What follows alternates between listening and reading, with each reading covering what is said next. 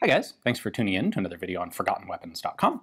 I'm Ian McCollum and I'm here today at Bear Arms up in Scottsdale, Arizona, and we're going to take a look at an accessory today. We have a Rhodesian G3 Handguard insulator. Not exactly the most momentous, big, huge thing, but I think these are pretty interesting. So when most people think of Rhodesian firearms, they think of baby poop painted FALs. The FAL was the standard long arm of the Rhodesian military, and they did often paint them in that weird sort of yellow-green camouflage paint job, kind of similar to the Australians and their Owen guns.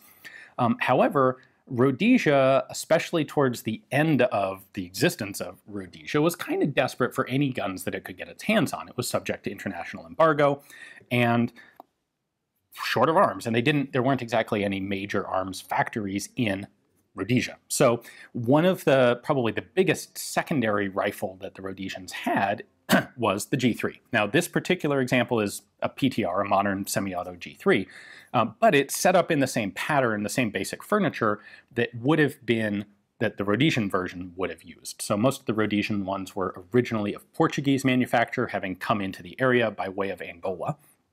And one of the problems with them is the front handguard. It's very thin, and it's not that great at insulating. So the South Africans would come up with their own way to fix this problem. The Rhodesians didn't really have the same resources that the South Africans did, and one of the things that they came up with was this handguard insulator. So let me show you that up close.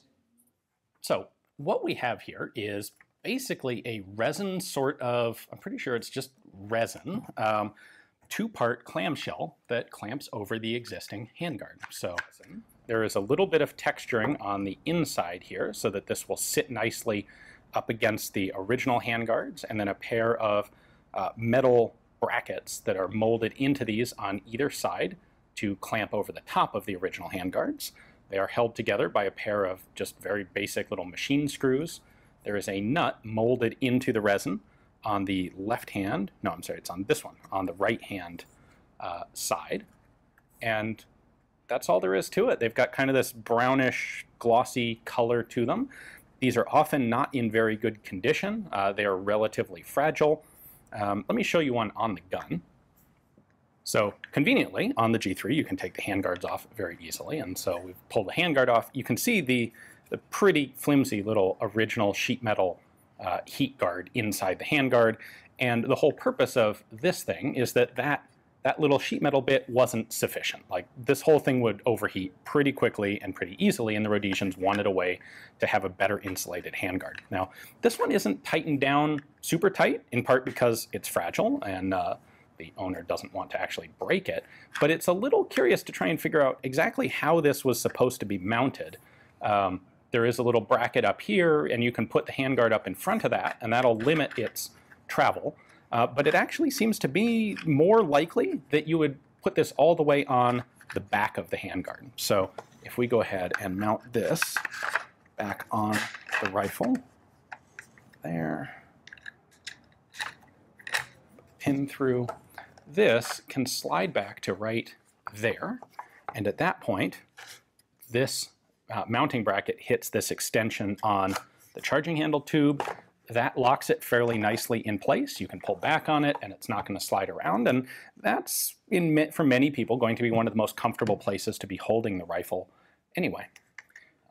Now, I've never actually seen a picture of these mounted on a Rhodesian G3, but then again, there aren't a whole lot of pictures of Rhodesian G3s out there from the period when they were actually in use in combat. So I do know for a fact that these came out of Rhodesia. So their origin isn't in doubt. The question is, why don't they show up more often?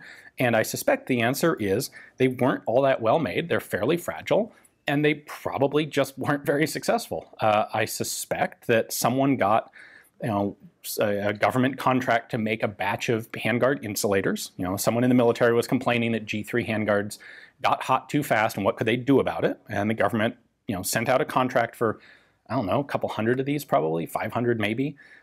Got them in, tried them out, and discovered they're kind of fragile and they kind of slide around on the handguards, and they're not really all that great. And maybe the problem wasn't as big as they had originally thought it was, and so there was probably no further follow-up, and you end up with these just still occasionally floating around some broken, some still intact, like this one. So, like I said, not exactly the most earth-shattering piece of technology here, but I think it's a really cool, just a little anecdote, a little bit of visibility into the state of Rhodesian domestic manufacturing and arms necessities in the late 70s or so. Hopefully you guys enjoyed the video. Big thanks to Bear Arms up in Scottsdale for loaning me use of the handguard and also their model rifles to use for the video.